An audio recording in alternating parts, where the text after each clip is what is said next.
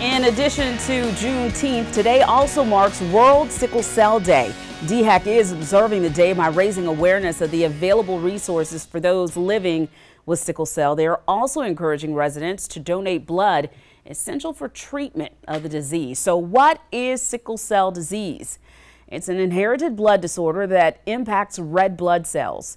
Abnormal hemoglobin can cause a person's red blood cells to be shaped like a sickle, which in turn can restrict blood flow in the body.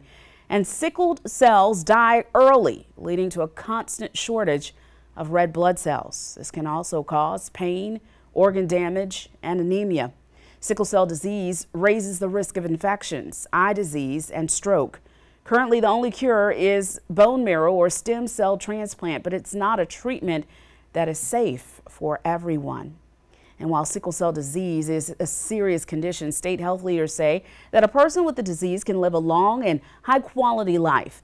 DHEC shares these tips for staying as healthy as possible while living with sickle cell disease. Find medical care and get regular checkups or exams with your doctor. Follow treatments as prescribed by your physician, such as taking medication, and prevent infections by taking simple steps, including washing your hands, practicing healthy habits like drinking 8 to 10 glasses of water per day, and eating healthy foods. Parents with sickle cell disease can pass the trait on to their children. A person can inherit the sickle cell trait without ever having the disease. So here's a look at how the disease is passed on. If both parents have sickle cell disease, there is a 100% chance that their children will also have the disease. If one person has sickle cell disease and the other has the trait, their children have an even chance of inheriting either the disease or the sickle cell trait. And now, when both parents have sickle cell traits, children have a 50% chance of carrying that trait, 25% chance of having the disease, and 1/4 will be unaffected. And then finally, when one parent carried the sickle cell trait, there is a 50% risk that a child will also carry that trait. Sickle cell affects millions of people across the world and is most common among those with ancestors from sub-Saharan Africa. In the U.S., the disease is primarily found in African Americans. People of Latino heritage are the second most commonly affected group. It is estimated that sickle cell disease affects approximately 100,000 Americans. It occurs among about 1 out of every 365 Black or African American births and in 1 out of every 16,000 Hispanic American births. And it's estimated that 1 in 13 or African American babies is going to be born with the sickle cell trait. DHEC recently announced a new program to help patients with sickle cell disease. It's a voluntary online patient registry for those who are suffering with the condition.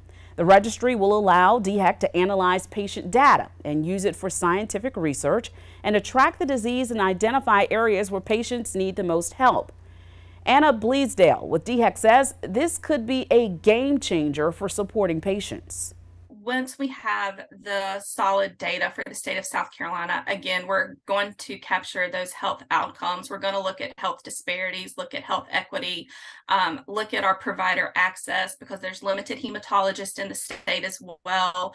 All of this will kind of drive the support for those individuals living with sickle cell disease and just make sure they have the resources available to live healthy lives.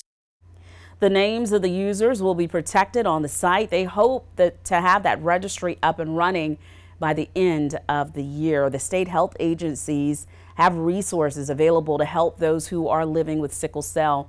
For qualifying adults, DHEC has a program that provides care coordination and payment assistance for medical services, medication, and supplies for people who have sickle cell disease. And for children with the disease, they may receive help through the Children and Youth with Special Health Care Needs program.